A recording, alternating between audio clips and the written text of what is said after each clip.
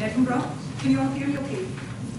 I don't want to use the mic. Okay, so I'll just quickly run through the situation in Edinburgh where we are at the moment. Since 2008 we've had 300 plans submitted, 48 were submitted last year, and we've started dealing with major developments in separate teams really since 2003 when we had a major development team set up for the waterfront. In 2008 we had a second major team to deal with applications in central Edinburgh, and following our restructuring last year 4 major teams have been set up. So we're quite well resourced there. We have a possibly different process from other people in terms of what we have. We've got a community engagement technician to deal with the plan process. We have a planning concordat. We have consultee meetings, and we report at the plan stage to the planning committee.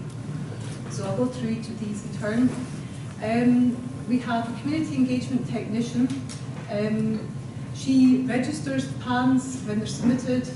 She will maintain a register of community bodies, and she advises developers of organisations to consult, and she'll help with suggesting suitable venues and formats for public consultation. She then ultimately approves the plan applications. So to deal now with the concordat, we originally had a concordat in 2009, and that was only between the council and the development industry, and it really sets out what we expect everyone to do. It was expanded in 2013 when community council became involved as well, so that it's now sort of tripartite agreement, and we're actually going through a review at the moment. So the role of each of the 3 parties is set out in the concordat. So the role of the council is to sustain development by implementing the agreed processors with developers and community councils. The development industry have to agree to the process that we are going through, and in particular is to fully engage with local communities. The community council is, we're hoping that they proactively engage with the development proposals and work with the council and the developer to try to get a consensus for their areas. With the concordat, we're trying to get developers and the communities to sign up. Not all community councils signed up to the process. So our pre-application process for major applications is that we aim to have an initial meeting with the team manager and the developer. They will then be advised of the concordat and the process agreements, etc. We'll identify a case officer and we'll undertake screening opinion for EIAs, and we'll go through the sort of the background, sort of history if you like. We'll then have a consultee meeting once the plan is submitted. At the meeting we'll have the developer, we'll have all of our internal consultees and sometimes external consultees as well. The developer outlines what the proposals are, and then the consultees can then set out their requirements in terms of information that they will need to assess the subsequent planning application. So we'll cover areas such as transport, affordable housing, education, archaeology, landscape and design principles, etc.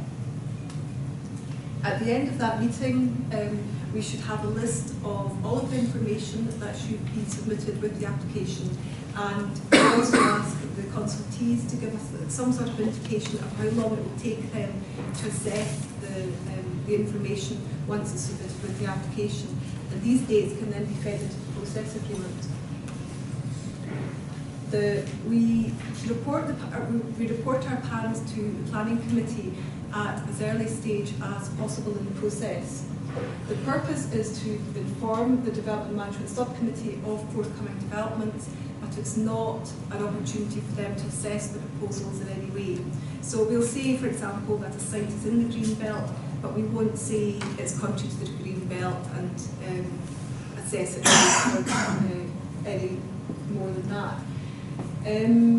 It means that committee know some questions that it gives them some sort of background to help them with their questions if they're asked any questions, so at least they're not in the dark with it. But it also gives them an opportunity to raise issues with the planning officer about maybe perhaps some local issues that they're aware of, but the planning officer may not be, so that can be included in the assessment of the application when it comes in. We also have the Edinburgh Urban Design Panel, and that's made up with representations of architectural and landscape bodies, ANDS and Historic Environment Scotland. Again, the developer will outline their proposals, and they give some assessment of of their views. So the panel will come to a view, and that's reported back to the developers. It will be public once the application is submitted, but it's a sensitive document until then. In cases where we don't have pre-application discussions, it's not a particular issue in Edinburgh, because obviously we go through the PAN process, but where we have had an issue has been with greenbelt applications, and the team that I'm in, we've had at the moment our local development plans in its final stages. We're waiting for the final report.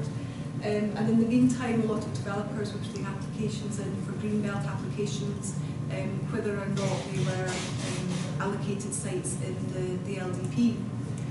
So we agreed a position where if a site wasn't identified in the LDP, wasn't allocated, we would offer one pre-application discussion only, so a meeting only. However, we've lost so many appeals that we've changed our process fairly recently to have more than the one pre-application discussion, really so that we can get some agreement on some of the fundamental issues in the application. There will obviously be the policy objection, but when it goes to appeal, as they all seem to do, and we seem to be losing all of our greenbelt appeals at the moment, so at least we can agree on some common ground, and we're not left with something that we've not discussed at all. So future considerations, the big one is pre-application charging, and obviously for the process I've outlined before, it's a huge amount of resource that goes into the pre-application stage. We went through a major exercise in Edinburgh where we looked into charging. We'd even got to the stage of working out how much we could charge, but our legal colleagues in the legal services didn't agree with this, said we were ultra vires, and basically we're not allowed to do this until legislation changes. So I'll be quite interested to hear of any authorities who are actually charging for pre-application discussions. And then the next one is whether to use the place standard, and how the new place standard can be incorporated into pre-application discussions, and lengthy timescales of that, just to bring the community more into our process and give them another opportunity to